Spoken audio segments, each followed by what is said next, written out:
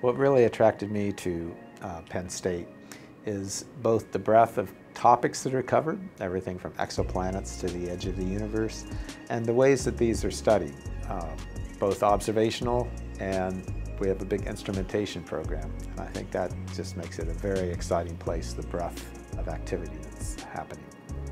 My primary interest is large-scale structure, observational cosmology, looking at the universe, its evolution from its beginning to where we are today. I'm primarily involved with large-scale surveys, the Sloan Digital Sky Survey, creating these large databases that allow us to address issues that we could only dream of addressing 20 years ago.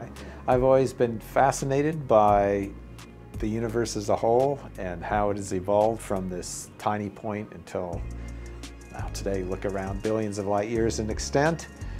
And in particular, one object I like to observe are quasars, which are these supermassive black holes, and how they've changed with time and dominated the evolution of the universe. The best thing is that it's a large department.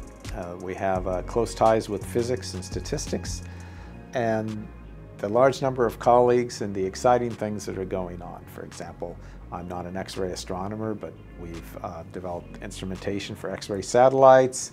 We have an X-ray sounding program. It's always exciting to see the new instrumentation. We have the SWIFT Mission Operations Center, which is run by our department, which is located just a few miles from Davy Lab. And there's always something exciting going on, new exciting discoveries that are being made.